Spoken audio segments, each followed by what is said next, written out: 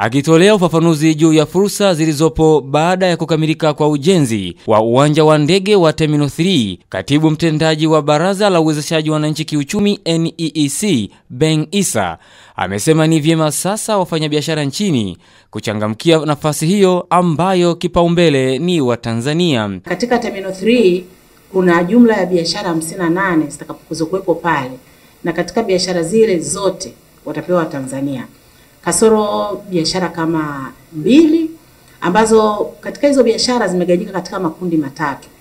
Kundi la kwanza ni biashara ambazo za maduka.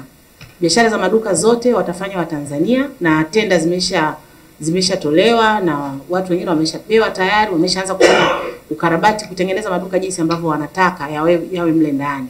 Aidha, amehimiza watakopata nafasi ya kufanya biashara katika uwanja wa Terminal 3 kuzingatia ubora wa bidhaa na huduma ili kukidhi viwango vya kimataifa. Kweli tumekuwa na hiyo changamoto, na sisi tumesisitiza sisi kama serikali kwamba Watanzania hata tukikutana na wafanyabiashara tunajaribu sana kuambia kwamba ubora wa bidhaa au ubora wa huduma ambazo wanazitoa ni lazima uendane na vigezo vinavyotakiwa.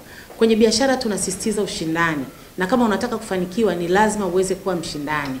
Kwa hivyo kwenye uwanja ule, kwa mfano, kitu ambacho nimekiona kwa mtoa huduma ambaye amepewa kusafisha uwanja, tayari amenunua vifaa, amenunua vigari, amenunua mashine za kusafisha, tofauti na ambavyo unaona wafanya usafi wengine ambao wanafanya huko.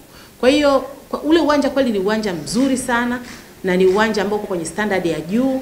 Hata sisi tusingependa biashara ambayo tumeianza ya uwanja na ndege ambazo sasa hivi tuna airline, national airline ambayo inafanya kazi vizuri ya Tanzania, tusingependa sasa tushawishi Watanzania washiriki alafu Watanzania waende wakachakachue. Hatua ya kutaka Watanzania kupata nafasi ya kufanya biashara katika uwanja huo ni mwendelezo wa serikali kuhakikisha Watanzania wanawezeshwa zaidi kiuchumi. Adam Damian, Star TV, Dar es Salaam.